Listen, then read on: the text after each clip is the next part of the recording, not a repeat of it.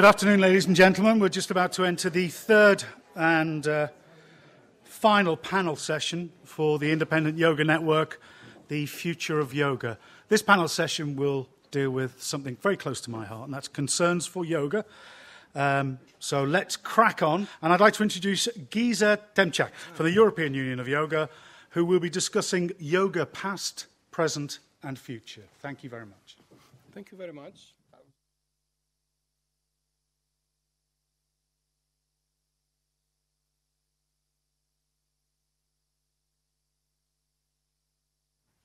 So, welcome to this session which is prepared again on the behalf of the European Union of Yoga, but not all the views are just institutional, there are some personal views. So next, if you come back a little, you see, this is the present situation as we can see that there's a lot of declaration of love, but a lot of ego. You see, if you can't do the handstand, you're not really a good yoga teacher. If you're not young enough, it's not so good. So the next slide, please.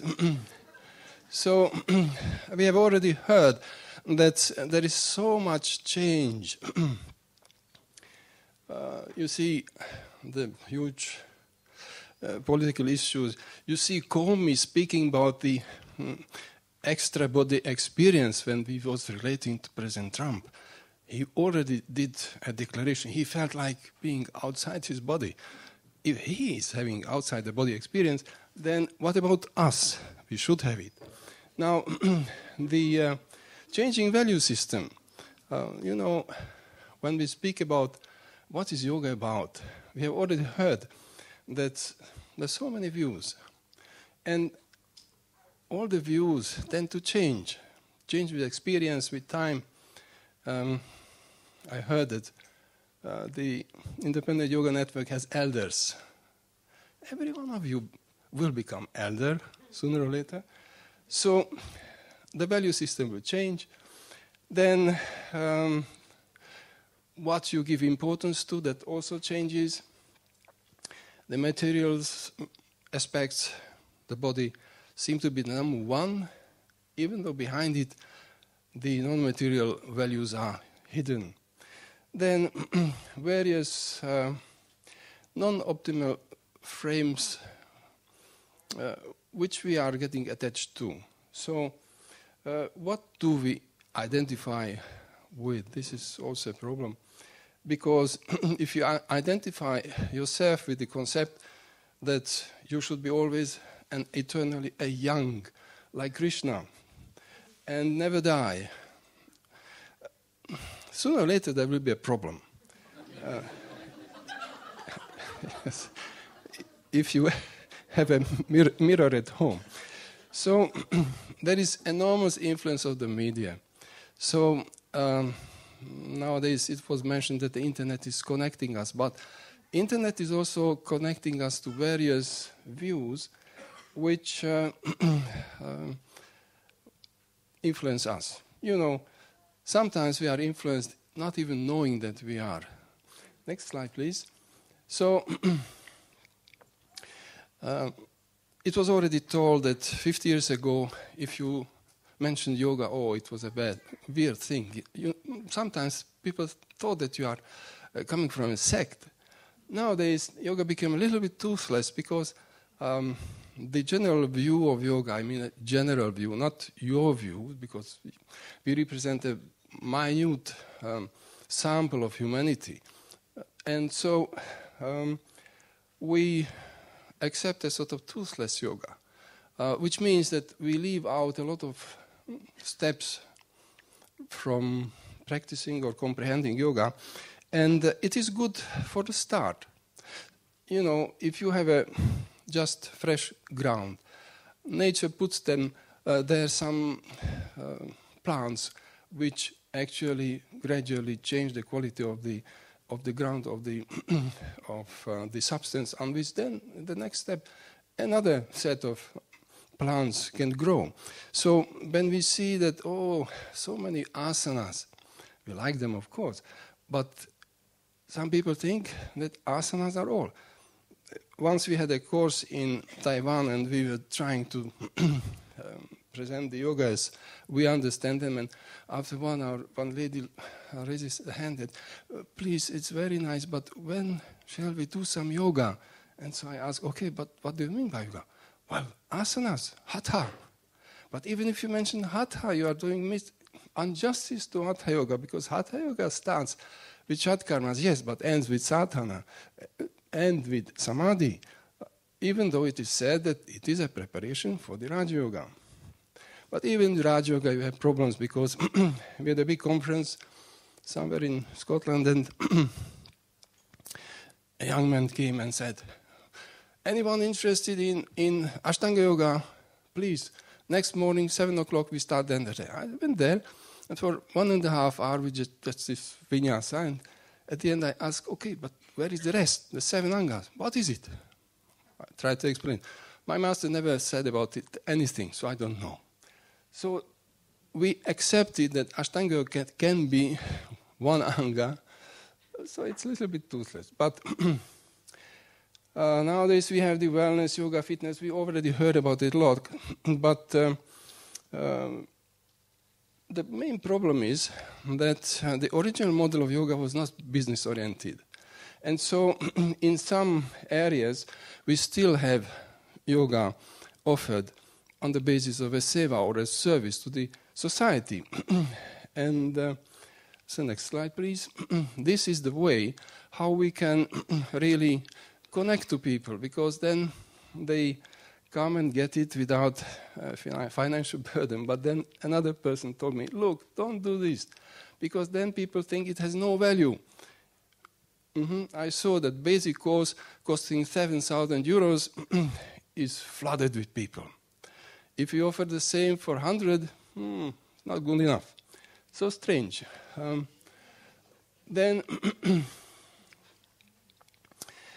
every day in Rishikesh, at the ashram where I happened to be, it was a sort of daily way of getting amused. The people going to their city, they had the task to find a new yoga which they have never heard about. And it was no day that they didn't come and tell, like, this is the new yoga which we have just discovered. This is the leaflet they are distributing between the people. So what is new yoga? Can it be different to the so-called old yoga? I think if it's not linked to it, then it is not really yoga. And we know that diversity is there, because in nature we always have diversity.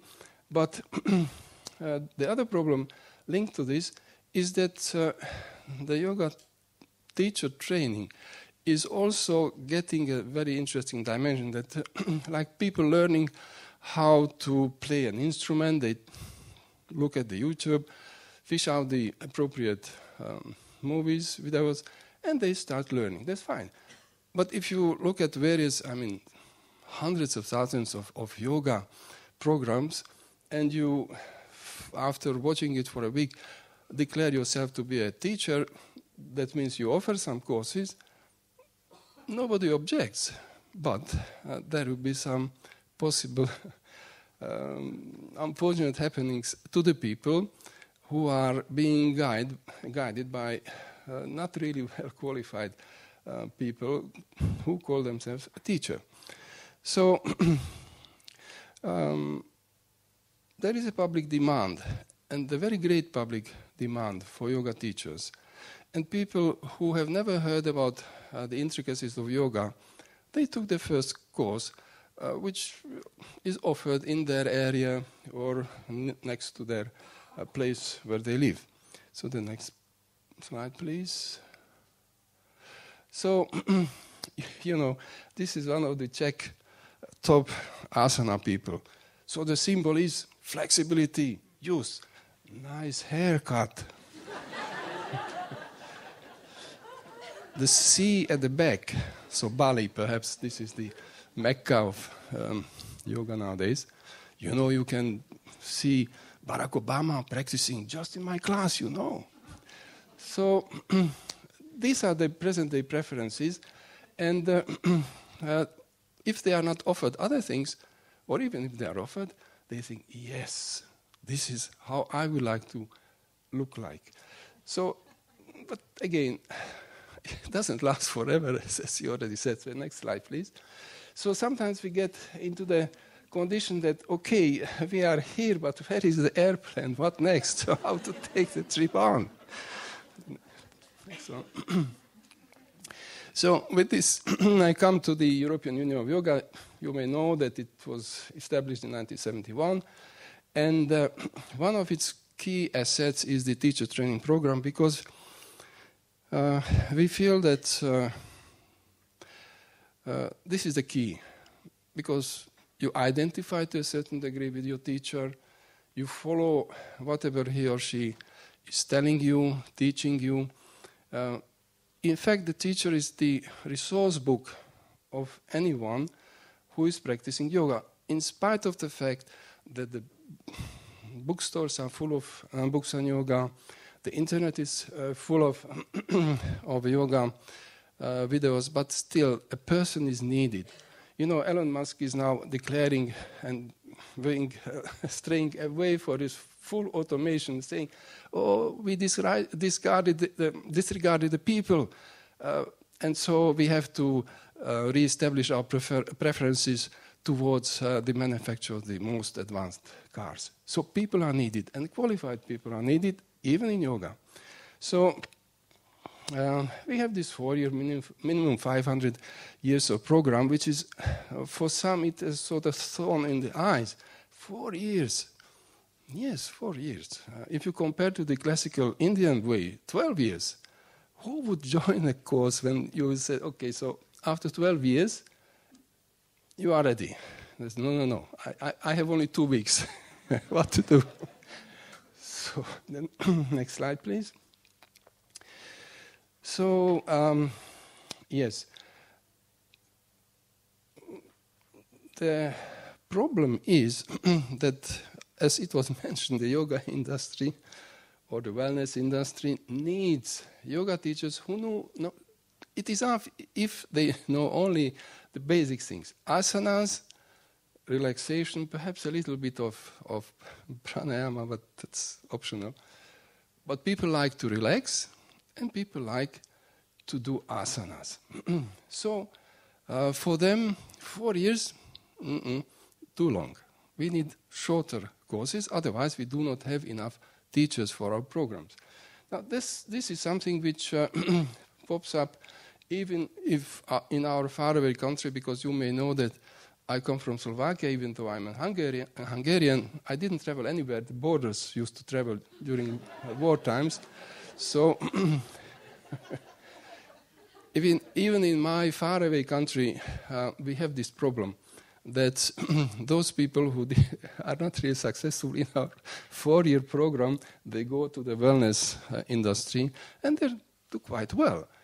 So no injuries I heard about. So other thing is that the yoga studio as a concept, because in Europe we have this concept that there is always an umbrella institution which either gives you a training system and it trains you, then you have an association which, in fact, if it accepts you, then it guarantees a certain quality of your teaching. Now, the strategy of yoga studios is quite different. It's more or less an American model, a US model, that you are a self-sustained system and you refer only to yourself as an authority, even though there is this Yoga Alliance, which is a sort of, inverted commas, authority, but there is revolts even against this because it has its weak points, but we know that. So, in spite of the ideological differences between various schools, I don't say schools of yoga, but schools which advocate yoga, yoga is really taking over the general population. There is a sort of unverified number that about 350 million people do yoga worldwide, which is a huge number. I mean, really, yoga does very well. And because the yoga extended to the prisons, prisons are in a way the ideal place for yoga. You don't have to carry, you are given food. If you're in solitude, so not with roommates, you can meditate as much as you want if you take to this path. But I'm not advocating that you enter the prison. It's easier to do it outside. 1 minute. 1 minute, please. Very good. So the next slide, please. Look, this is our Prime Minister. What you see, oh, he's having a karmic problem, writes the newspaper. Next slide. Click one more, please. This is advertisement. Take up your best position. What is it? Padmasana. Or Kukutasana. I don't see really properly. So yoga is a part of our culture, and so I think there is no need to worry about whether yoga will survive or not. It is surviving. Now it will survive, and so the future is bright, even if we have a catastrophe, because the yoga people will survive with a smaller damage, because inside they will have a center to which they can relate the events, which may be unfortunate, difficult, but make it, so to say, easier to integrate and be the seed for the next generation, not only of yogis, but the people who perhaps would create a better civilization. Thank you very much.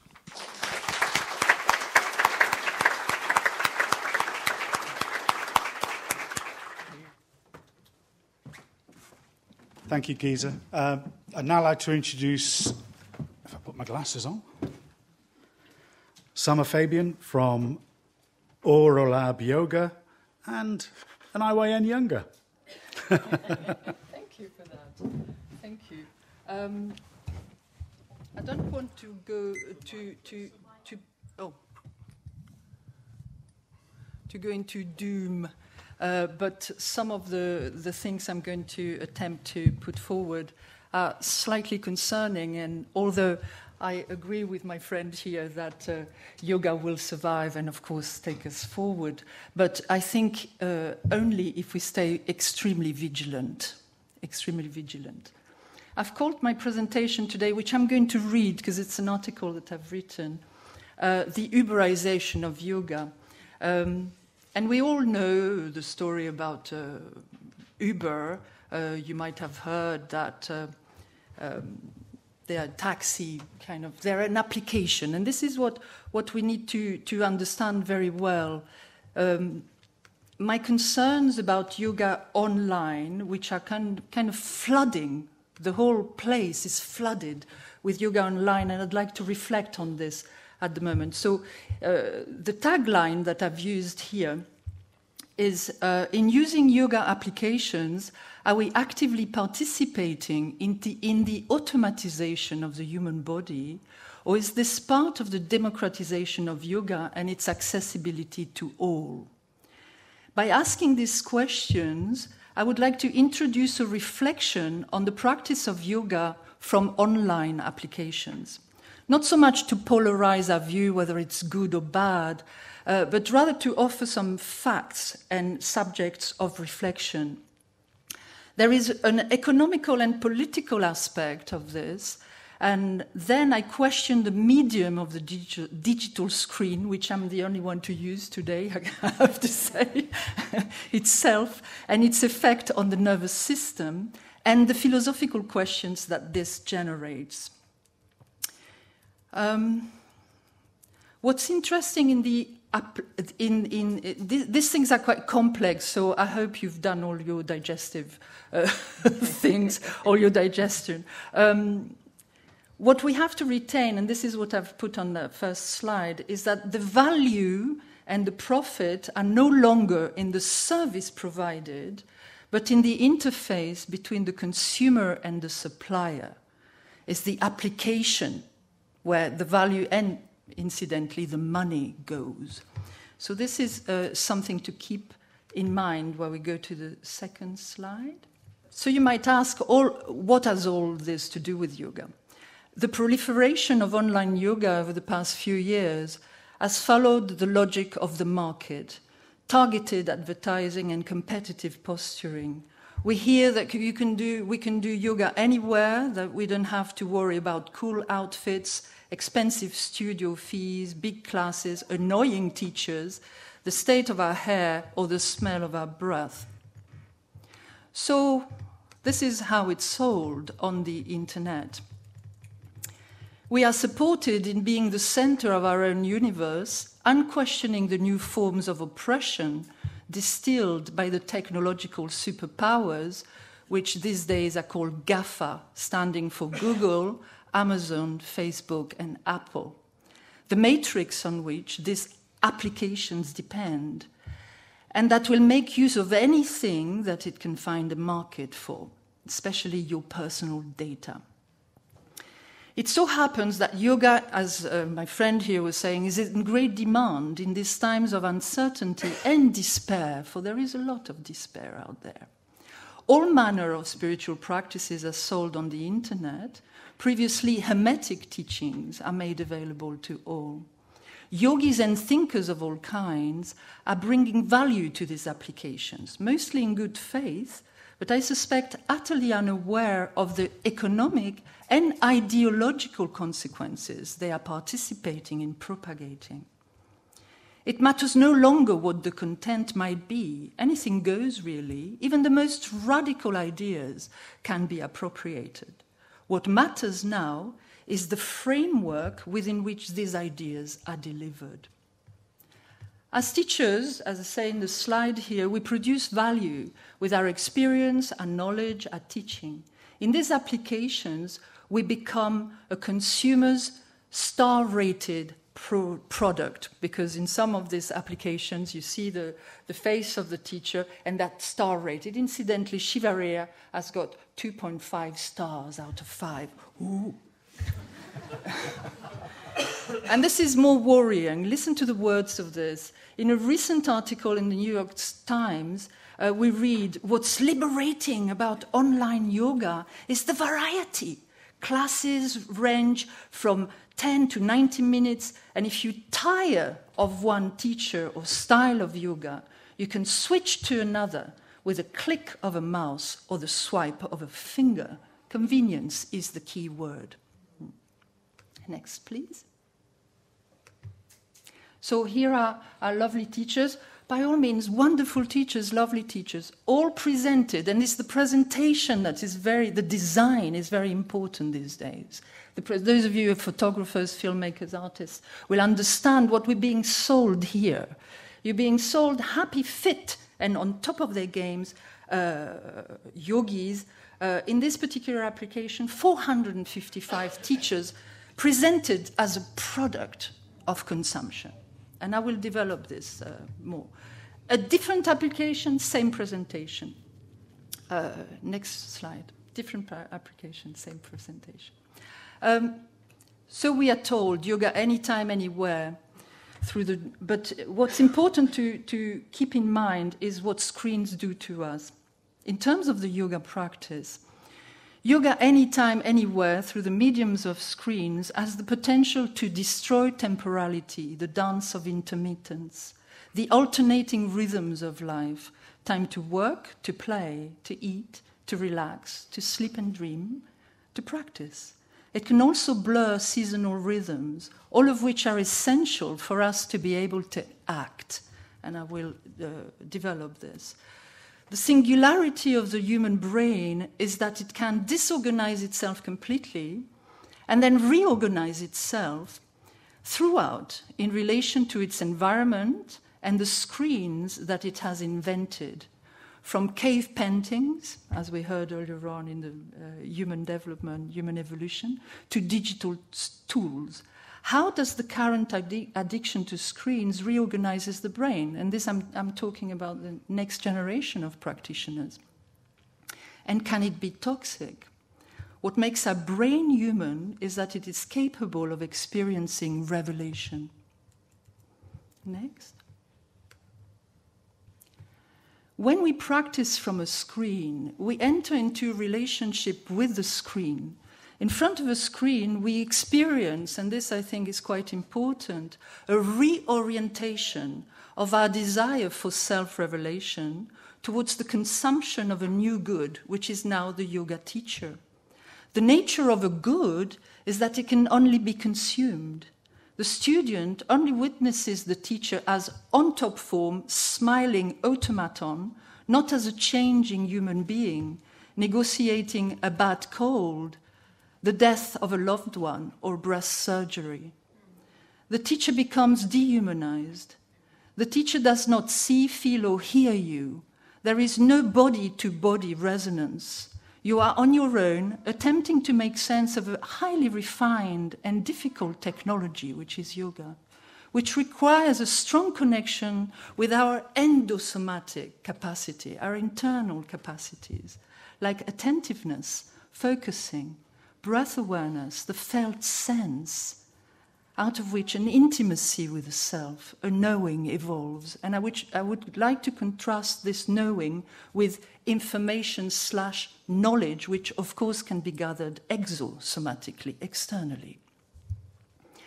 To transform impulse, as in on demand, into desire, which requires an investment of time, of resources, of love, we need education. This is a process of apprenticeship, which takes time. According to human development neurologists, this process takes anything from 12 to 20 years. What we see now with cultural and service industries is the destruction of these educational processes, because they are replacing social relationships which demand an adaptation. And this is very important, how to adapt. This demands an adaptation. And those processes of adaptation are required. In yogic education, the transformation goes further still. Desire is transmuted into aspiration, inspiration, a new breath, an expansion of the practitioner's field of experience, a new way of being in the world. And Patanjali reminds us that this is brought about by diligent practice in the spirit of non-attachment and over a long period of time. Meanwhile, in the US, recently trained yoga teachers have reported experiencing cultural pressure from the people who pay for their classes. People don't want to learn. They expect to get what they want and have paid for as fast as possible. This is the reign of the consumer's mind. And as Bernard Stiegler says, slowly we are losing the taste for the effort to learn inside the adipose tissues of the net. We rest in the reassuring comfort of instantaneous knowledge. All is drastically simplified. It is the pampering of the human spirit. Next, please. The very language that is used in these applications is quite revelatory of the mind, the mindset behind them. In a recent article, we are told, a notable issue for new yogis is the selection of a teacher. Whatever happened of the sense of the teacher crossing our path when we are ready to receive the teachings, which has more to do with the psycho-spiritual alignment than the click of a button. And it proceeds to guide you, literally, to tell you how to actually choose a teacher, how to select the teacher. And here, this is where we have to be very attentive. The danger here is in the automatization of the decision-making process. We no longer rely on felt sense, intuition, our connection with the Vijnanamaya kosha, but on someone else's criteria. So how is this affecting our bodies in the longer term? Of course, I'm not suggesting to giving up the internet, as I'm myself using it quite a bit as a resource. But can the highly refined technology of yoga be reduced to simple information? Next, please. This refined technology of yoga of the inner workings of the human being includes a set of subjective tools that can bring about singular experiences of clarity, integration, peace, wholeness. But Homo sapiens is not only a biological being, it is also a technological being. We create objective tools that bring convenience and comfort to our lives. With the flooding of yoga applications on the internet, we are led to believe that yoga is part of this objective set of tools that bring comfort and convenience to our lives. This obviously misses the point and insidiously plays into the consumerist ideology, which, as we know, produces enormous amount of toxicity.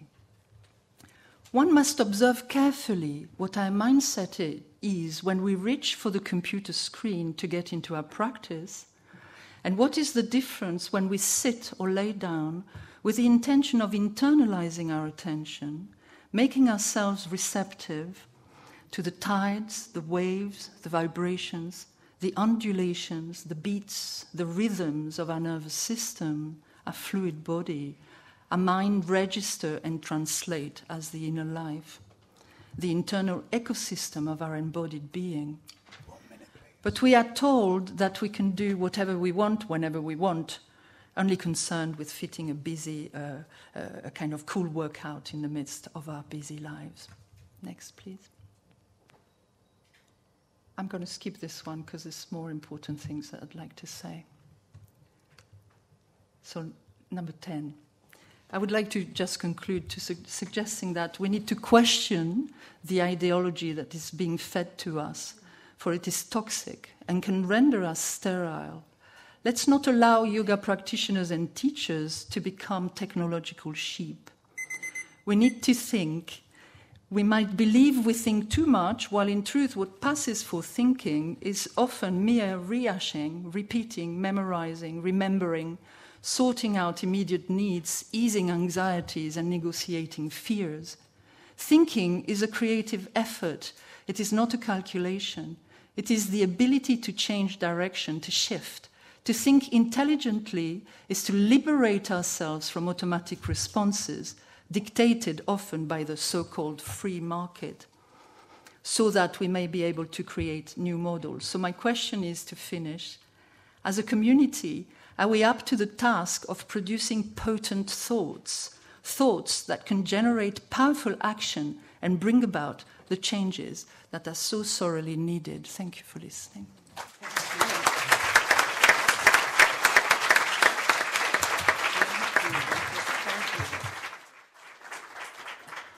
Thank you, Sama. Thank you. Next up, we've got Swami Ambikananda from the Traditional Yoga Association, dealing with a rather interesting topic here: GMO, hybrid or fossil. Thank you. We'll try and get there. But I'm very aware that none of us would be here, and especially not me, if it was not for many, many generations of yogis who took the trouble to hand down this knowledge to the next generation. So I'd like to begin with the chant to the Guru.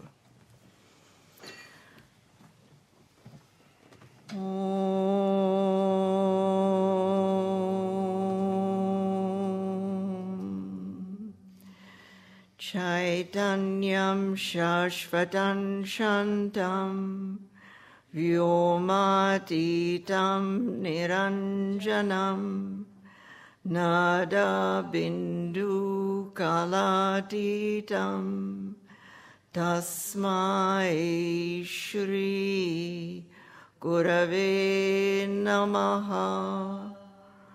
Om Shanti Shanti Shanti.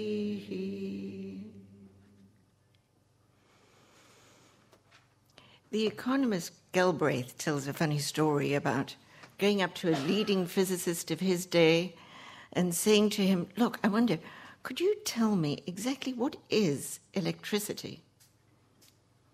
And this guy looked at him, screwed up his eyes, sucked in his breath, and said, it depends what you mean by is. So in my 20s, if somebody had said to me, when I just started out on my yoga journey, what is yoga? I think I would probably have said something like Chitta Vritti Nirodha, because even if it's not an answer, heck, it showed how erudite I was. But I think now, if somebody came up to me and said, what is yoga? I would find myself screwing up my eyes, sucking in my breath and saying, it really depends what you mean by is. Yoga has evolved over thousands of years. We heard from the Swami that maybe yoga has been here since humans were here. Its first how-to manual that we still have is the Kathopanishad, which is at least 5,000 years, if not older. Before that, we had the yoga teachings of the sage Vasishtha to the young Prince Rama, and the teachings of the avatar Krishna to his warrior friend Arjuna. Much later came the teachings of Yagnavalkya and Patanjali, which themselves are over 2,000 years old. We have the medieval Nat texts that people have spoken about today, the Hatha Yoga Pradipika, the Gheranda Samhita, and so on. You have Kashmiri Shaivite yoga. You have my own favorite, Lingayat yoga. It goes on and on. These yogas have evolved over all this time, and when we look at them, they give us a magnificent evolution of we humans reaching out for an understanding of the more that we are. We want to be open to that more. We glimpse it ever so briefly at the very edges of our consciousness. But it's never quite within our grasp. A more that is not just confined to our physical history or the bondage we have to a particular time and place. It's a more that will perhaps lead us to one thing that is the ultimate subject of all things. Dr. Yates once in an email to me described yoga as a grace, a benediction. And that's as good a description as any. But it doesn't tell us what yoga is. Because the is the journey of yoga. It has to unfold. What yoga is has to unfold in each of us, just as it unfolded in human history. And this is my contention. It might be the perfect forward bend to a gym bunny, and that's fine. And it might be an in-depth study of scriptures to a monk like myself who has nothing better to do. Or it might be seeking that silence between breaths for the meditating yogin, or many other things in between that we can't even conceive of. And yet here we are in the 21st century in Britain, and there are those seeking to create a national occupational standard that by its very nature would force us to define what yoga is and therefore what it is not.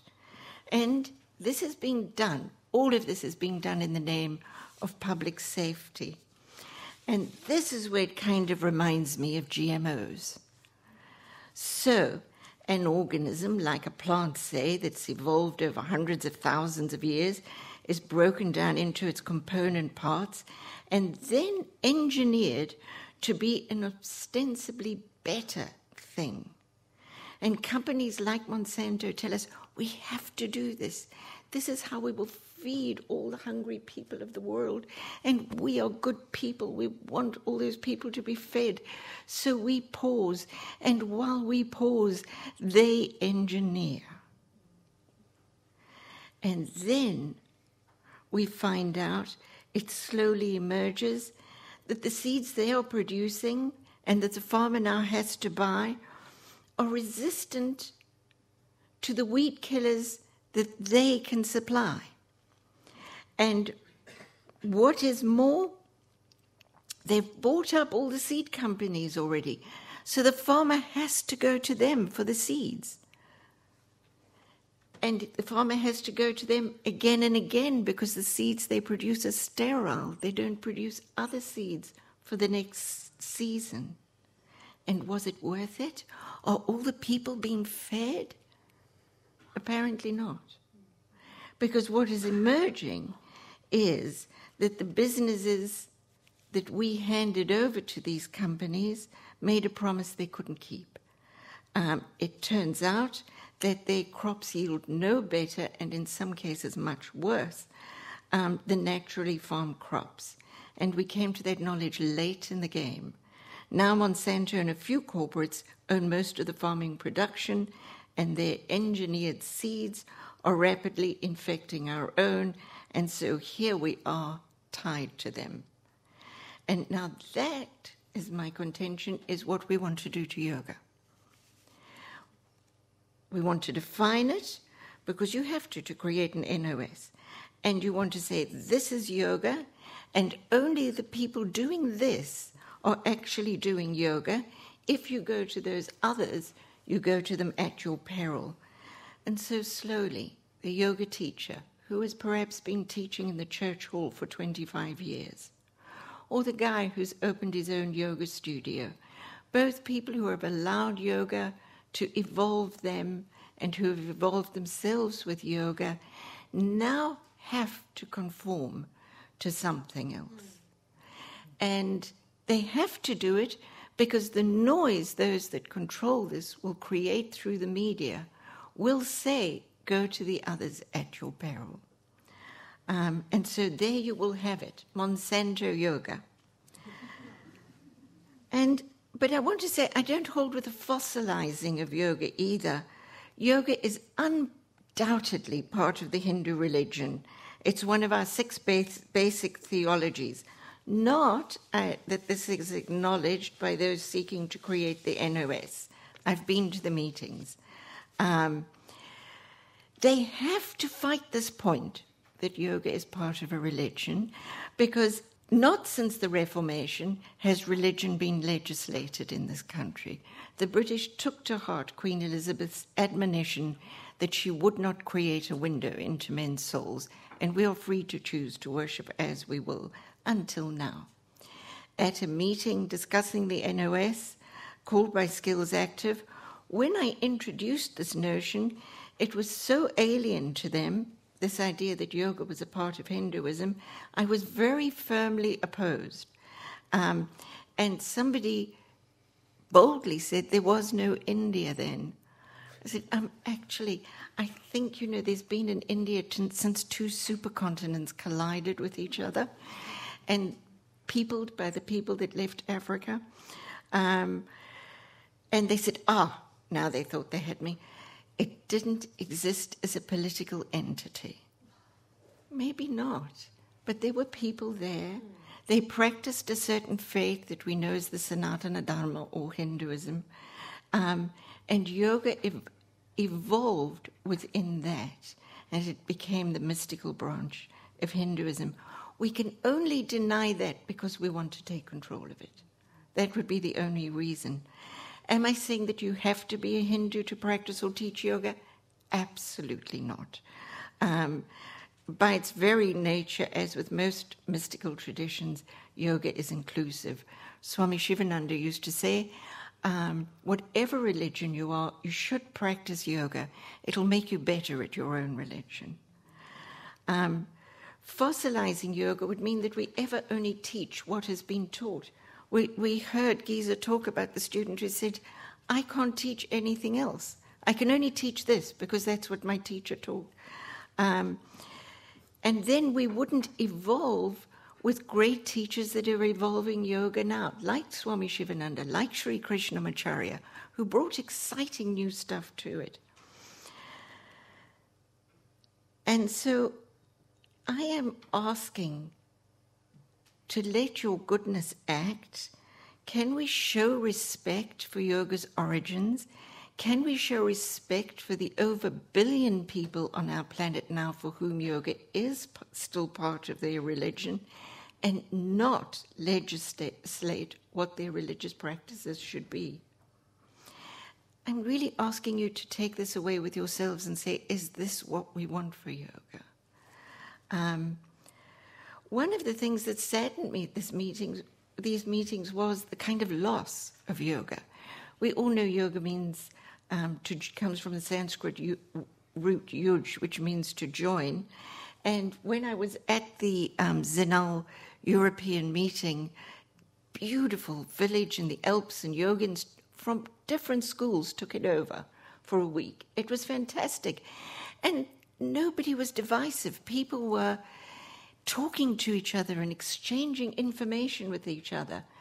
And the same with the World Yoga Festival on the banks of the Thames. I'd advise everybody go.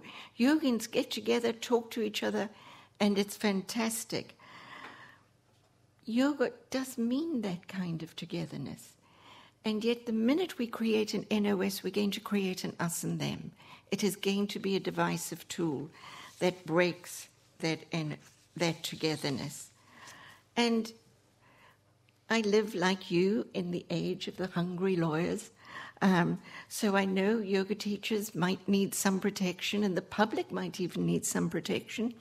So I proposed, if we're going to have an NOS, I'd rather we didn't, but could we just say, if this is for public safety's sake, could we have this? That the standard should seek to ensure that teachers have sufficient knowledge and understanding of physiology and the dynamics of movement to ensure practitioner safety.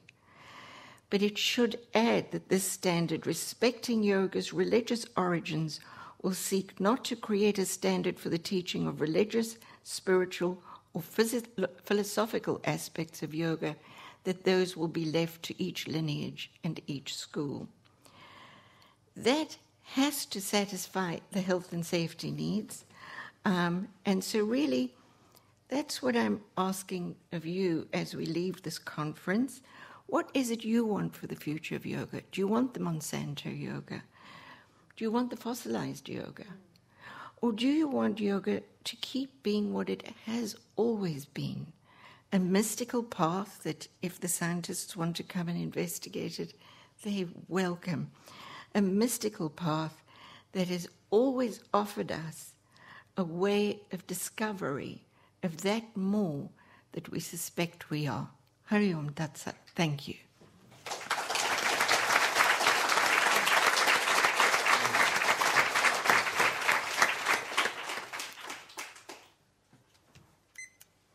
Thank you very much for that. I'd now like to introduce Satish Sharma, who is from the National Council of Hindu Temples. And I'm looking forward to this especially as it's about yoga and activism. Thank you, Satish. Thank you so much. Thank you. I'd just like to share with you first that this is my first outing in this scarf. It's a brand new scarf gifted to me on the banks of the Ganges in Rishikesh just last month. I was planning to just wear my outrageous sweatshirt, but I have a restriction that I must wear this when I'm speaking on behalf of the Temples Council and indeed on behalf of the lineage. Bearing in mind that I sound like a Londoner, I just wanted to say how absolutely delighted I am to be here in the Midlands. I grew up in the East Midlands, and whenever I go to India, it takes about 10-15 minutes until somebody comes up to me, says something outrageous, and then suddenly I'm home. And when I came here today, Pete spoke to me, and I heard Pete speaking, and I thought, great, I'm home. I'm back in the East Midlands where they say it like it is. So I'm hoping to keep a little bit of that in what I'm going to talk and how I'm going to say it. Before we start, if I could just ask you to, as practitioners, just ask yourself, where is the place that you hear the Om when you say it silently? And for a moment, if you could just close your eyes, ask yourself that question, and connect with that location and that place. I just want to start with a mantra that I would use in our tradition. Om akhanda mandalakaram vyaptam yen characharam tadpadam darshitam yen tasmai shri guruve namah. Om Tat Sat. For those of you who've been practicing for a while, you'll know that that's the place where we're all one. At that place where you ask, Where do I hear the silent Om? Everything is left behind the moment you connect with that place. So I thought that would be a great place to start. Before I launch in, please feel free not to believe a word that I say. I often say this because that then gives me the freedom to say absolutely whatever I want. And then if you do choose to take umbrage, it's your fault, not mine. So this time we're at a particularly dangerous stage in that we've been well fed and we run the risk of doing the yoga conference thing, where a certain pink and fluffy niceness creeps into how we smile at each other and how we engage with each other. Our brain switches off and we go into that la-la land of just being nice and comfortable. But we all know that yoga only occurs, yoga experience and yoga evolution, yoga development and growth only occurs in that space of survivable discomfort. And so I'm going to do my best to gently take you into a space of a little discomfort. The subject of what I want to talk about was the tension between the inward journey and the outward journey, and the desire for tranquility and complete stillness, and its competition with the desire for engagement in a world which is increasingly challenging and is causing us to say, what are we going to do about this? There is a tension between the two, and sometimes that tension seems to be irreconcilable. It's become clear to me over the journey of the NOS and people's reactions to it, that many people felt deeply troubled and outraged at who are these people disturbing my tranquility? Who are these people requiring me to move off my mat and engage with such unpleasantness? Who are these people who are now causing the whole industry to reflect and reconsider?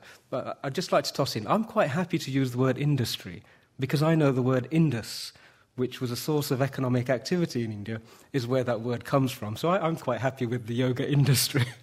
So this notion of reconciling the inward and the outward is really key to the practice of yoga. Now, I'm going to use our understanding of debts to perhaps talk about how we can reconcile and balance that. We have a teaching which says that every person, when you open your eyes at some point on this planet, you're in a body, you didn't create it, you're in a place not of your creation, and yet you embark on a journey of incredible discovery and incredible experiences. And so we say, okay, everybody who experiences that has a debt to repay. And the first debt is the debt to the body, because something, some mechanism, some system, some process has created this thing in which you find yourselves. So you need to repay that debt. And we do that by looking after other bodies or creating bodies ourselves and helping them to replicate and reproduce and continue the traditions. The other debt that we have is the debt to the society, which allows us to form and allows us to interact and experience those. And the final debt is the debt to the outside world, the actual construct in which we navigate with these bodies. So those three debts are absolutely paramount for any person, whether you're a yoga practitioner or not. And so my contribution, which I'd like you to think about, is that in repaying those debts outside, you are also fulfilling your journey inwards. It's actually constructed in that way. But the manner in which you repay those debts, that's the heart of the problem. And without going inwards to a certain place, state, understanding, sense of tranquility, your engagement in the outside world is probably going to be as troublesome and more problematic than the people who are doing the worst imaginable things. The pathway to hell is paved with good intentions. And so we really have to stop and reflect and turn inwards before we then become activists or start to engage in the outside world. So we have a number of organizations working in this yoga space who haven't done that. And it's clear by their actions and their activities. The IYN is not one of those, of course. I'd just like to make one observation about the IYN. Somebody mentioned earlier, I think it was Pete, the notion of a hut, where we just need a nice simple hut, somewhere where we can sit tranquilly and do our practices. But in that scripture, it also says, seek a hut in a kingdom where the king is actually supportive of that activity. So my question is, as yoga practitioners, what do you do when you can't find a kingdom? Or the kingdoms where that activity can be performed become fewer and further between. where the kings who are tasked with creating that environment, they are perhaps reneging in their obligation to do that. Without that, we can't have our huts. And this is also part of that tension of the outer and the inner. It's really, really tempting when you're beginning your yoga journey to get engaged in what I call la-la land. And that is the intoxication of physicality, the intoxication of mentality, the intoxication of emotionality. Is that a word? Mm-hmm. Emotionality? Mm-hmm. Damn, trademarked. No, please, open source. But it's very, very, it's very, very possible to become so intoxicated in that you become imbalanced, but your journey to become connected actually stops, it pauses. And so there is this conflict again manifesting in that how do you recognize when that space happens? What's the cure for it? And how do you then transcend that la-la land? The importance of that, I don't think can be overemphasized. One of the issues which yoga practitioners, I think, in this time need to deal with head-on is separating themselves from this intoxication. We do have traditions which are built on intoxication, but you can afford intoxication in a kingdom where somebody else is looking after the boundaries and the borders and maintaining your security and safety. But in the absence of that, intoxication is a difficulty. So my question then is, what do you do, and how do you know that what you're doing is the right thing to do? And this is actually the question which was at the heart of the Yoga Vashisht, which you mentioned, the conversation between Crown Prince Rama and his two gurus. But it's also at the heart of the Bhagavad Gita. It's that same question. Arjuna is saying, what do I do? And they are surrounded by the most challenging circumstances. In the Bhagavad Gita, we have a wonderful conclusion, and I think that's the essence of the message. When Arjuna has completed his intellectual quest, he has asked every question that he was going to ask. At the end of it all, he knows that he is spirit incarnate, and that bodies appear on the surface of this world in the same way that lotus flowers appear on the surface of a lake, that bumblebees come and become intoxicated in those lotus flowers in the same way that souls become intoxicated in these bodies, and they forget who they are. He knows all of this, but at the end of it all, he still says, Krishna, what do I do? Right? What do I do next? And this is something that's we are all going to encounter. The group of people in this place, I don't think you have any inkling of how important and how potentially powerful you are. I come from a tradition which was isolated for 5,000 years by a mountain range at one end, by oceans on all other sides. It was an area of the world where food was plentiful, the climate was unbelievably supportive, and so people didn't have to compete for sustenance, for food. Everything was naturally available. And in that space, we had the time to evolve and answer the deepest questions that plagued humanity. Filling one's stomachs and having a roof over one's head is a prerequisite for being able to participate. On this island, at this time, we have a group of people who don't have the basic requirements under threat. We have full stomachs. We have the opportunities to do this. And on top of that, you're engaged in spiritual practices. You're engaged in yoga sadhana, yoga abhyas. That diminishes. If you think of the percentages of the population here, we're talking about a very tiny group of people. But what hasn't happened, is there is an infinite quantity of energy and power which is waiting to course through conduits so that it can make the changes that we need to make happen out there. That's the work that we have at hand. And what we have to do is to remove the obstacles to that work. I've heard mention of this thing called ego. We have some really pithy statements in my tradition, one of which is yatha pinde tatha brahmande. Some of you may know what that is. I thought I'd toss that in there for a bit of authenticity. But it means, as in the body, so in creation. And that's an incredibly powerful statement. It allows us to look at the processes of the body and then identify those processes in the outside world. And in the journey of understanding what the processes of the body entail and how they function, we actually become fully aware of how the outside world functions. Our bodies become ill when our identity becomes small, becomes tight, it becomes fearful. And what happens then in the outside world is we reflect that and project that into the outside world. So again, we have to finish our journey of yoga practitioners. How do we do this? Well, I'm really looking forward to the next few years. We have a saying that Kalyug is the hardest time, but 100 years of sadhana in Kalyug is equivalent to 10,000 years of yoga practice in Satyug. So we're really lucky to be born in a time where, hey, we get the short sort of journey, but it's short and steep. So this is really, it's a realization which will release positivity and engagement with us. But we have to identify the right teacher and the right teaching. This is absolutely paramount. And if we have, in our tradition, we say Sri Krishnaji said it in the Gita, I've created humanity in 4 flavors, and the right flavor needs to have the right teaching. If the wrong flavor is taught the wrong body of knowledge, then nothing progresses. In fact, things get significantly worse. To give you an idea of that, once I heard somebody make a remark earlier, so I jotted down a few things. Imagine an engineering student accidentally walking into a medical examination. Okay? So the first question says, define antibody. So being an engineering student, he writes, one who hates his body. Artery, a study of fine paintings. Not sure, it could be military. Bacteria, back door of a cafeteria. Coma is punctuation mark. Gallbladder, bladder of a girl. Jeans, blue denim. Labour pains, got hurt at work. Ultrasound, radical sound that is above human hearing capacity, such as one's wife's talk. Sorry, that sneaked in. I had a call from my wife at the time.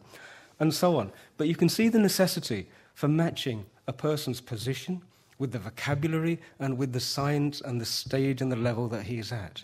We've enshrined this in what we call the Guru Shishya Parampara. And so the Guru's role, first and foremost, is to say, actually, I can't teach what this person needs because his inclinations are different. He should actually be working with somebody else. Or if you're fortunate, then you encounter a person who is fully aware of each of the 4 types of stereotypes or archetypes of a human being and can give the answers of the appropriate response. I had a last one, and I have to pop this one into here. Urology, the study of European people. But that was... I apologize. Right, just to wrap up. Yatha ichasi tatha kuru. That was the closing advice that Arjuna received from Sri Krishna. When one's identity starts to evaporate, when one's sense of individual existence starts to dissipate, you become connected with the things that drive you deeply. And there are some people who cannot stand injustice. And there are others who are so compassionate that they will sacrifice their existence for somebody else. There are others who are intellectually unbelievably powerful but have no sense of wanting to protect anything. Each of these is our own essence. As your personality diminishes, you become more aware of something called swabhav. Is that 1 minute? Something called swabhav, which is your inner sentiments. That guides you to something called swadharam, which is your personal, individual purpose. What is it that really rocks your boat? And the teaching says, abandon all thoughts and understanding, do what really makes you expand and grow and contribute in that space without fear of what the consequences are going to be. And as a group of yoga practitioners in this country, which is immensely influential at this time, with the backgrounds and the European position on this earth at this moment in time, you have a phenomenal contribution to make. It just requires each of us to step up. So Om Tat Sat, thank you for listening. Thank you.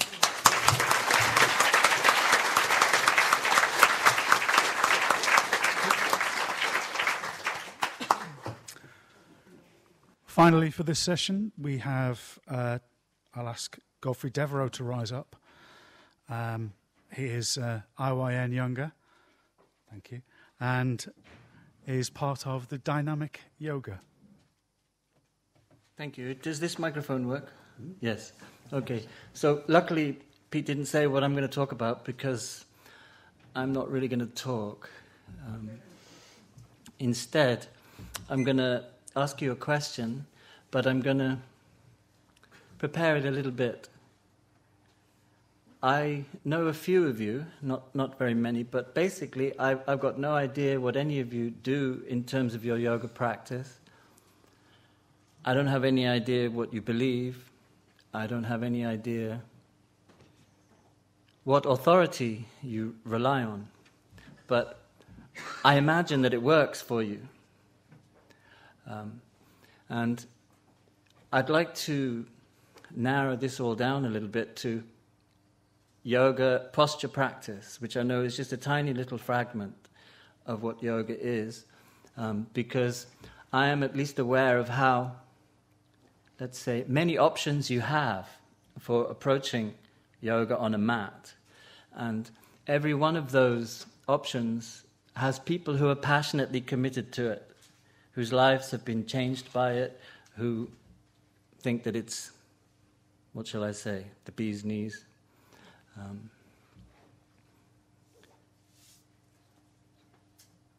And yet they're all very different. I suspect there must be something that they have in common. And that's really my question goes there. What is it that's actually making you feel so good about what you do? And what, therefore, could be disposed of? So, my practice, I suspect, is very, very different from most of you. I don't do traditional yoga postures. I do lots of things that other people don't do. I don't do the bandhas, I don't do mudras, I don't do pranayama. But it works for me. And I'm wondering, why does it work for me? Is it just me, or does it work for other people? Anyway, so my question also involves, could there be any reliable and verifiable authority for yoga posture practice?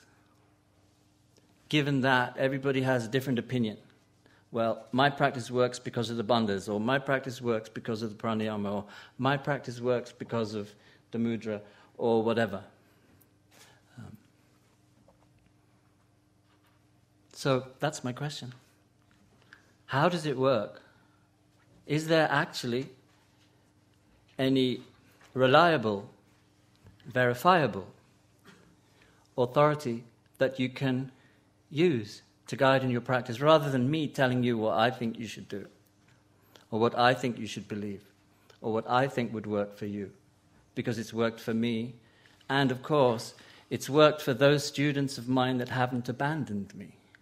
Obviously, it didn't work for those many, many, many, many more that I haven't seen. Again, which would make me, at least if mathematics was important to me, suspect that, well, it obviously doesn't really work.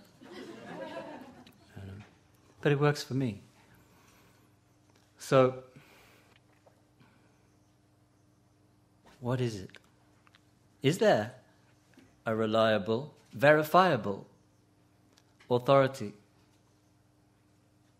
Or is it all just a matter of chance or self-deception? Think about it or not. That's up to you. That's all I have to say.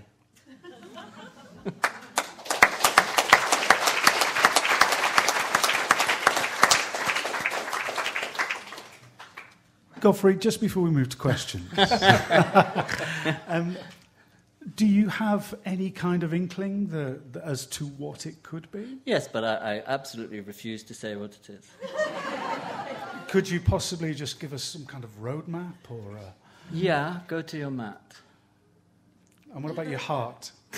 Just go to your mat. That's the roadmap. So it's all asana? Well, I don't even know what that means. Does it mean Shtiram Sukham, Prayatna Saitilia? What's the rest of it? I don't know what it means. I think I'm going to throw it open to... I don't do what you do, I'm sure. I don't do Paschimottanasana, I don't do Ardha Matsyendrasana, I don't do Shirsasana, I don't do Sarvangasana. But I use a mat every day. So go to your mat. Do it your way. Wow.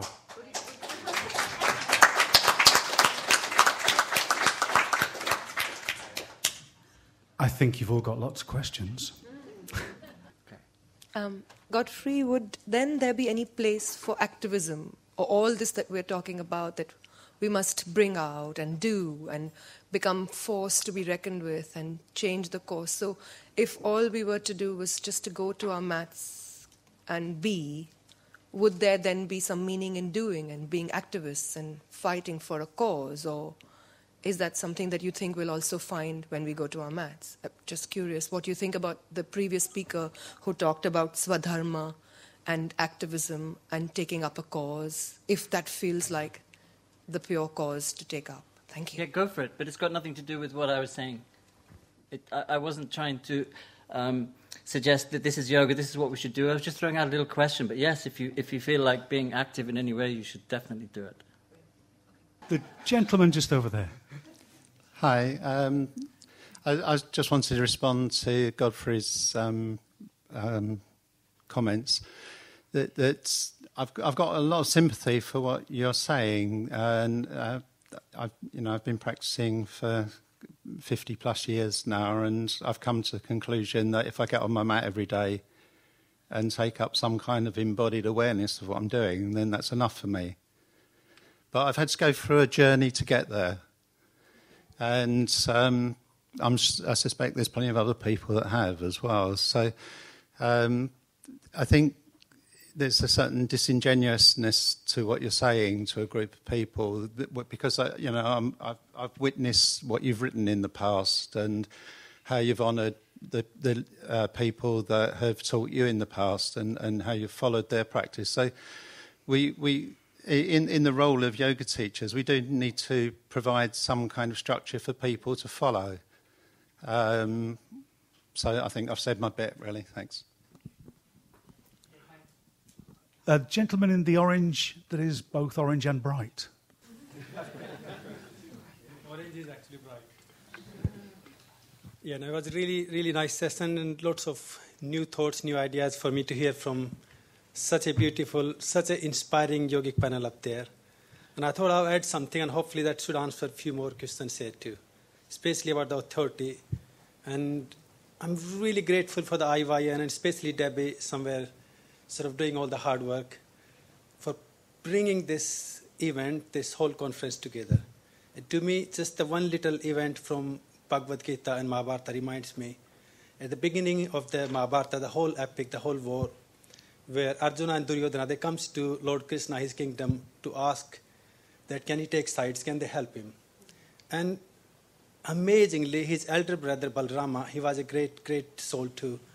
And he said, look, I follow ahimsa, I don't believe in war, I'm going to stay neutral, I'm not going to take either of the side. Now, you all know what happens at the end of the war. The guy, Duryodhana, the bad guy, he got this special blessing from his mother. He got his whole body, which is protected, absolutely nothing can destroy, nothing can affect him. But the only little bits around his hips and pelvic area, as Krishna again tricked him, they put some leaves on, so his mother couldn't bless him. So finally, then Arjuna, or the Bhima, one of the brother, he killed him by hitting him into those hips, those pelvic area. And in that moment, this elder brother comes in and he said, how can you kill my disciple in such a wrong, such a devil, like preaching or breaking all the rules, all the concepts, or all the righteousness you're teaching, you're preaching to people. And in that moment, Krishna asked him, who are you to tell me this? He said, at the beginning, when we had the choice to make, that there is right, there is wrong, and in that moment, there is no third choice of being neutral. So thank you very much to creating this opportunity, to giving us an idea. Hopefully, we can make a choice to see what is right and what is wrong from here. So please don't sit quietly. Let's talk, let's discuss, and let's take it forward.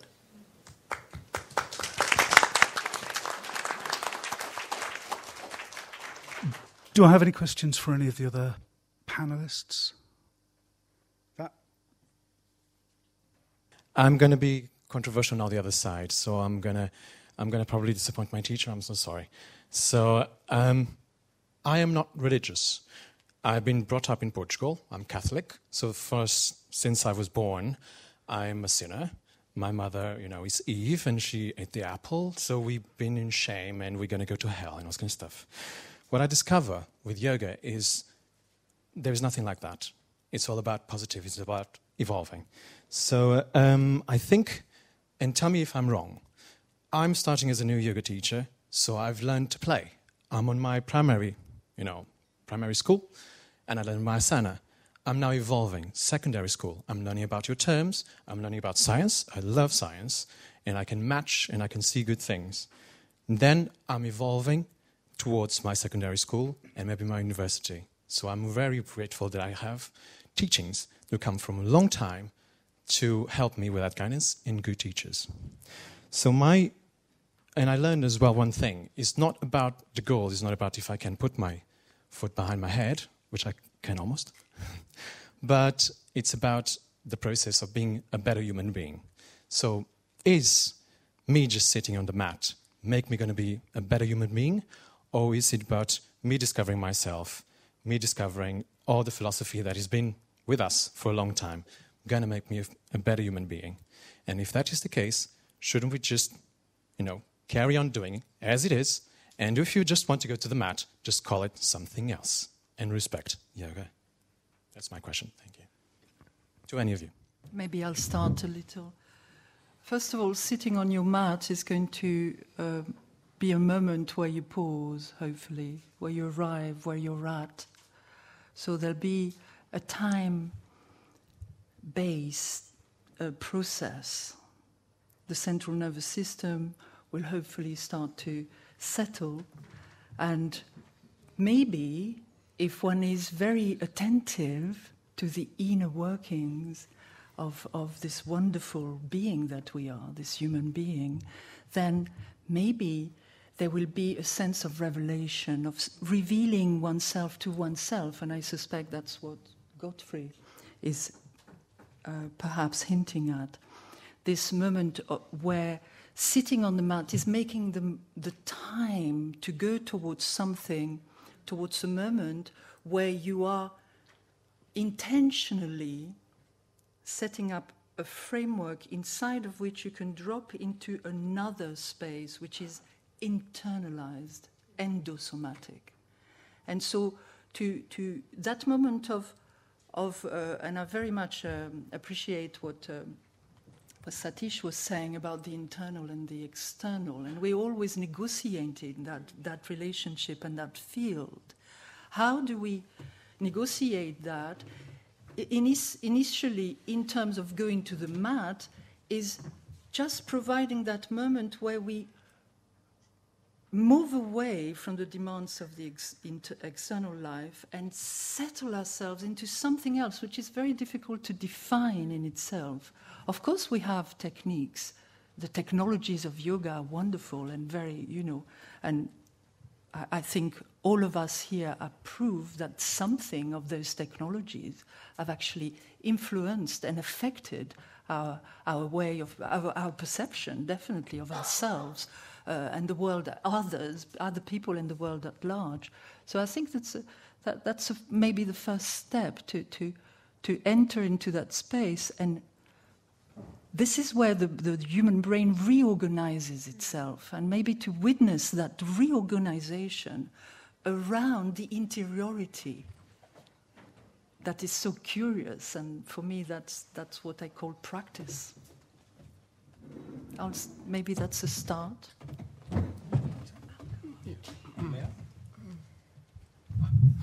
Sorry.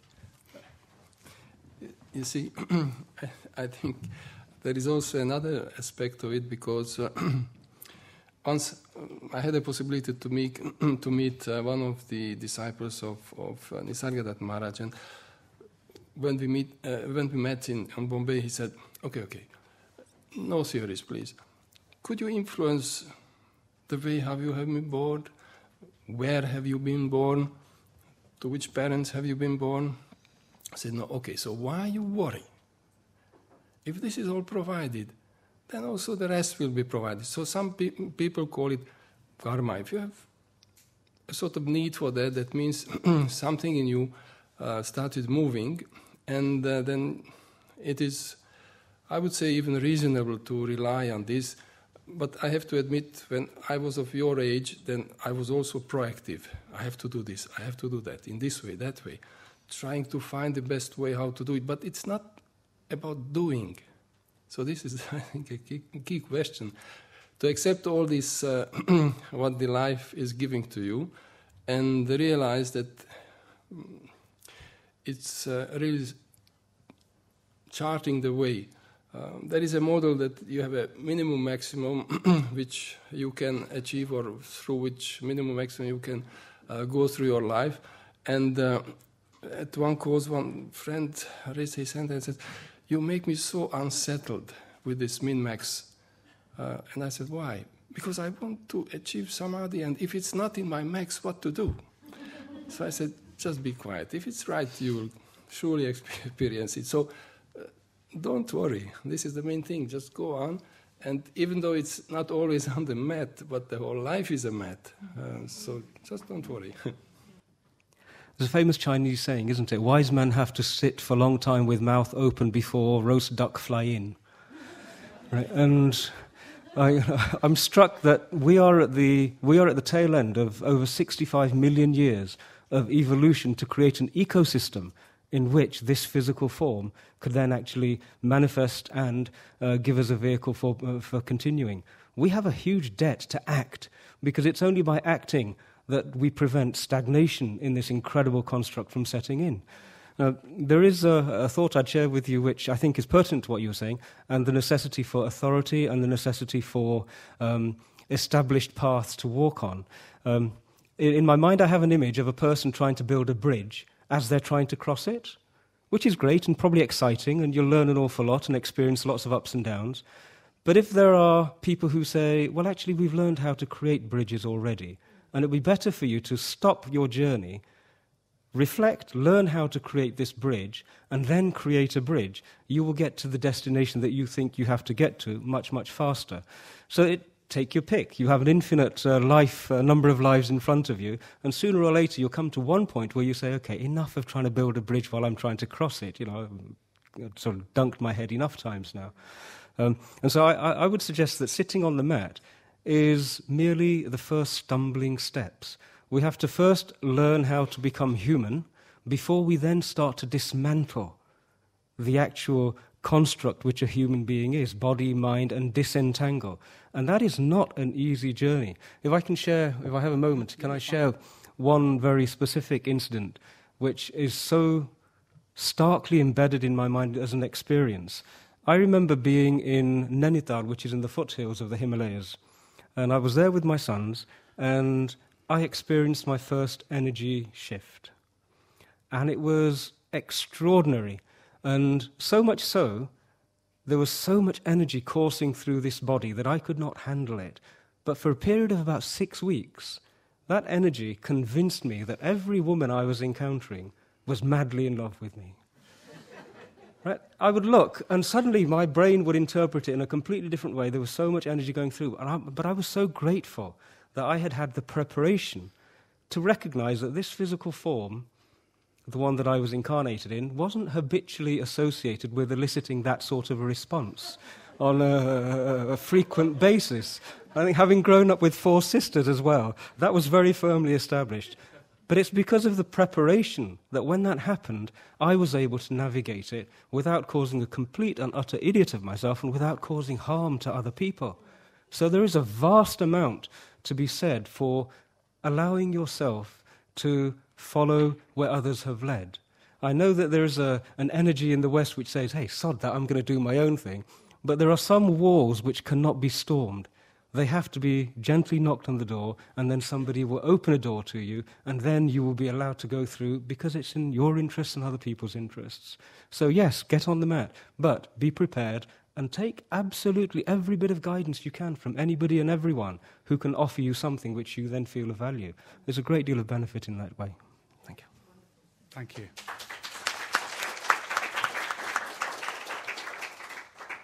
Any more questions from the floor? Gentleman over there with the light green T-shirt on. Hi, I do not have much yoga experience. I'm not a teacher. I go to a class once a week. I have a question for Godfrey. You said go to the mat as a way to find this authority. Is that necessary, or could you find it in some other activity? And I have a second question, which came up afterwards. It sounds like you might be saying the asana practice is a preparation, is a prop that helps you into a meditative state, or it is a prop toward meditation. Is that an accurate interpretation? Thank you. Briefly, if you wouldn't mind. Yep. When I posed my question, I said that it was going to be focused on the narrow fragment of yoga posture practice. So my quick answer is, what I really meant was, go to your own intelligence. It's available. Let me just say one more thing.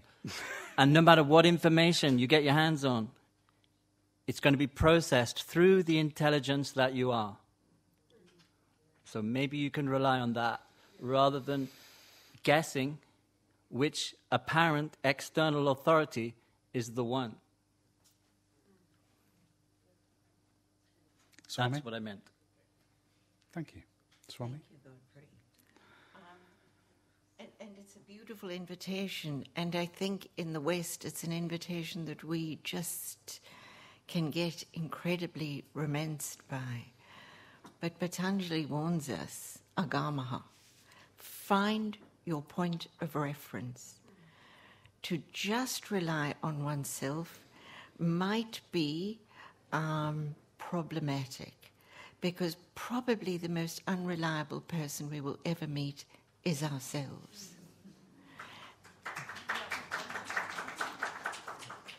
And so we have to make ourselves open and available to an external point of reference while we discover that inner center that is the point of reference.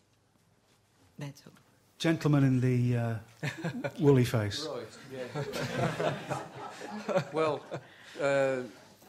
Godfrey's, it seems to me, is extolling the virtues of relying on one's intelligence.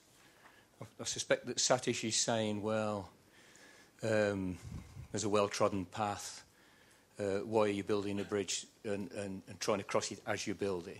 Which I think these are two sort of almost opposing viewpoints. Swamiji, you're saying that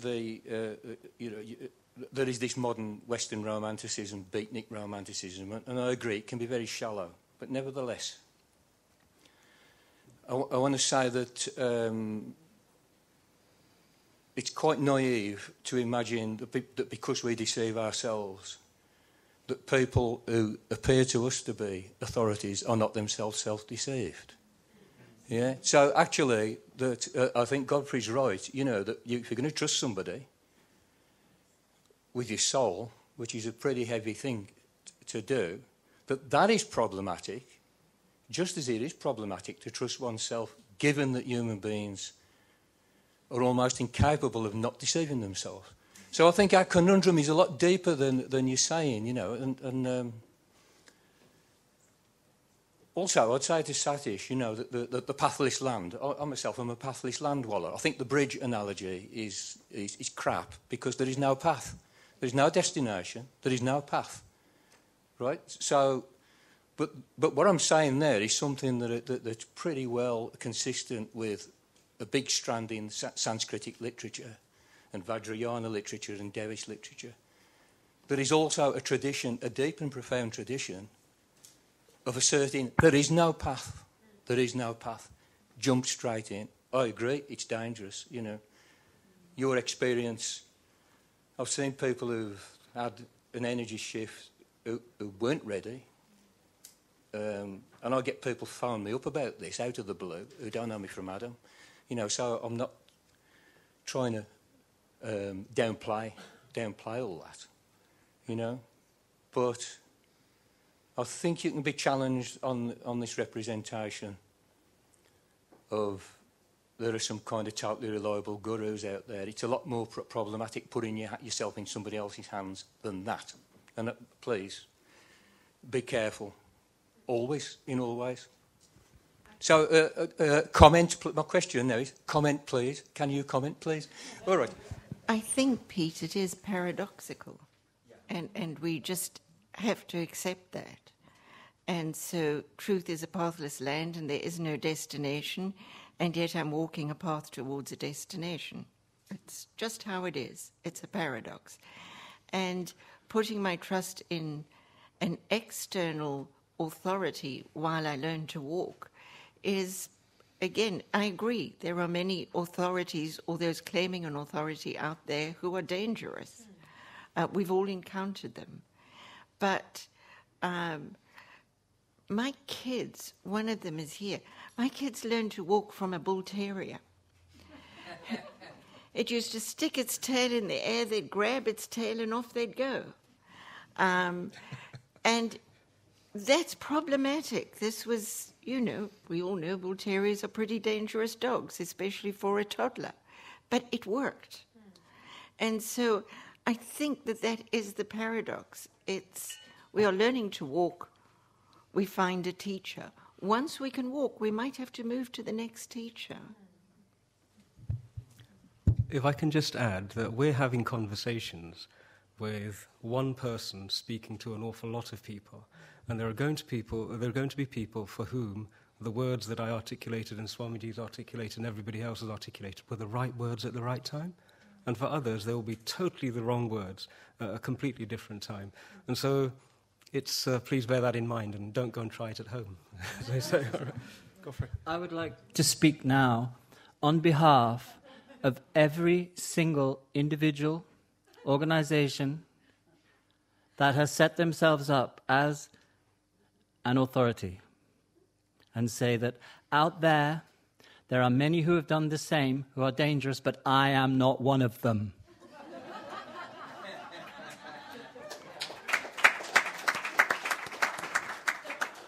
I'm just going to take one more question from the floor. Oh, pardon me, I didn't see you there. Two more questions from the floor. Sorry.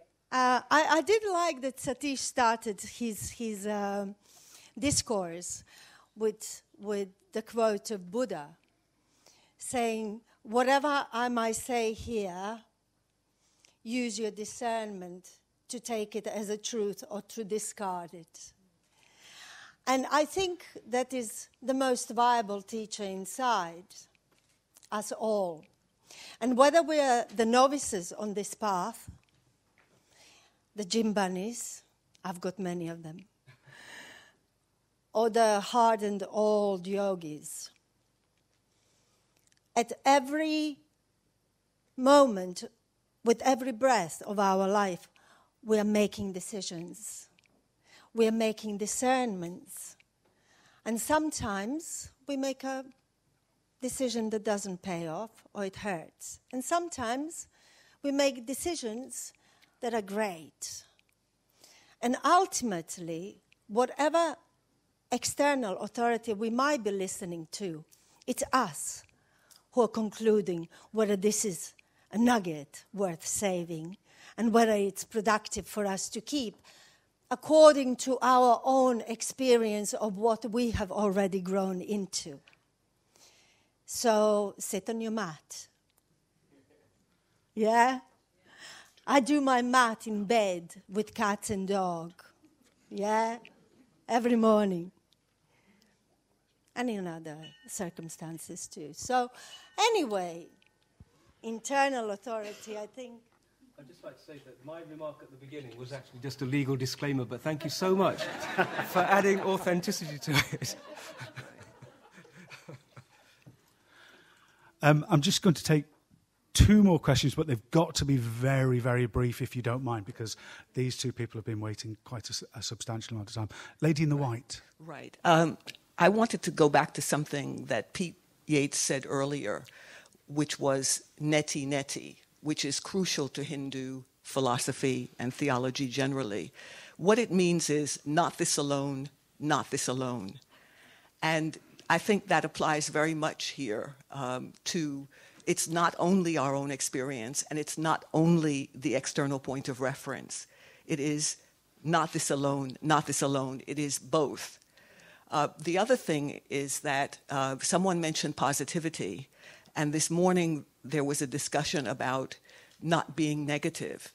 And my experience on my mat has been one of saying no and learning how to say no and seeing my own limitations, in the sense that as you practice, you learn what you can do and what you can't do. That's part of practicing yoga on the mat. And then you work on that, and you get a lot of instruction from that saying no. Also, I would like to know what the panel think about the fact that yoga is in the world, which is what they were all talking about. And in the world, we have to say no to certain things. We have to say no to rivers of blood. We have to say no to people from Windrush being ripped off. We have to say no to abusive people in Syria, etc., etc. There are all kinds of things we have to say no to. So let's and apply that's yoga also. So all of the speakers, as I heard them, were talking about yoga in the world. So I'd like to know what they think about saying no. No to NOS, for example. Could we keep it brief, if you don't mind? I would just like to say that we can never practice on a cloud. We're always practicing. Our practice is embedded in a political, economical, ecological context, cultural context, and that's always we always have to have that in mind as well, not to separate ourselves from the external life, and to know that it has an effect on our practice, it has an effect on us, and our response has to have those different layers to it as well. I believe it has an action to be done. It has to be revealed in action, and Bhagavad Gita says that to us. Consciousness is revealed in action. Thank you. If I can add just one thought, you see, instead of saying no, suggest a solution. We're called to vairagya. It means discernment. And in the process of discernment, we have to say no to certain things. And if I can say, every yoga thing I go to is overwhelmingly women, although very often you'll have overwhelmingly men talking to women. And we need to correct that. But women find no quite hard, and we don't want to be disliked. And so we tend to just kind of let this thing just ride through, you know. My female friends say to me, don't always put your head above the parapet, you know it's going to be shot down. I don't mind. So I think Manisha is quite right. In the process of discernment, we have to say no to certain things. And the thing that we were considering here today was the process of the NOS. If it's something you think is needed, fight for it. If you think it's not and you want to say no to it, say it out loud, stand up for that no. Thank you. Satish? Thank you. Great question. The journey of a yoga practitioner, for me, can be summarized in the 3 lines of a mantra that many of us use, asatoma satgamaya, tamasoma jyotirgamaya, mrityorma amritam gamaya. And the first line is asatoma satgamaya, which is, allow me to see what is real.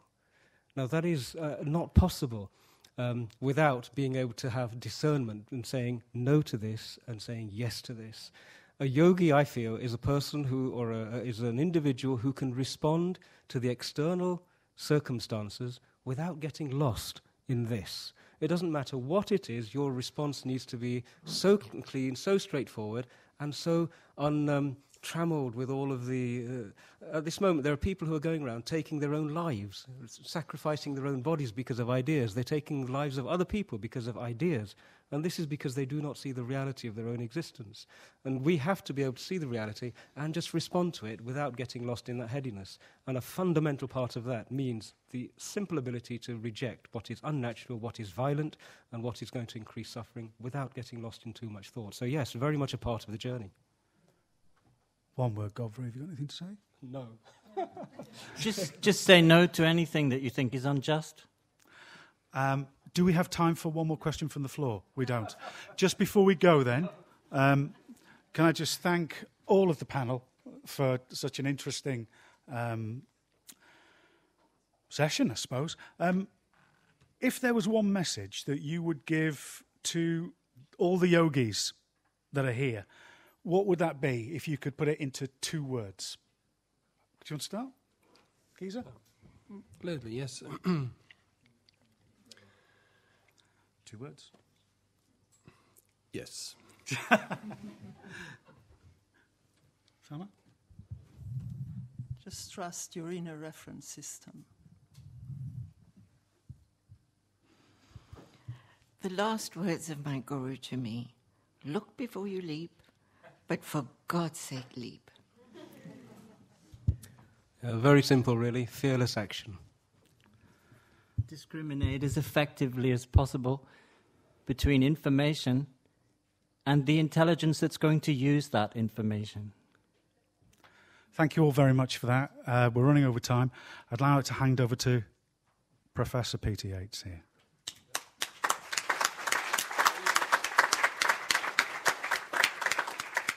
Is this one on?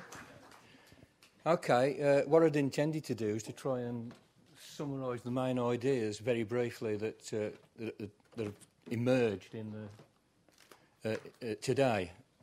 I actually don't think I can do it, and I don't think I need to do it. I think it's everything's standing for itself.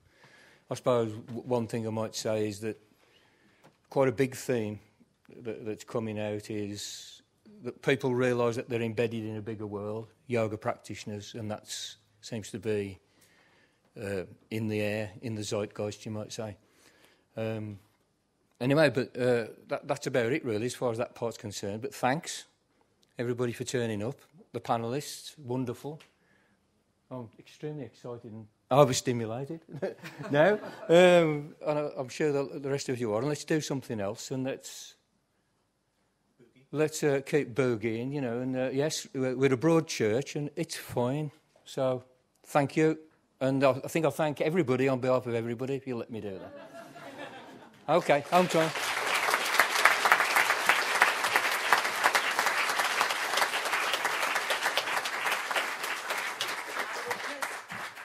I would just like to say thank you to Debbie Farrer and everybody at the IYN who worked so hard to put this together.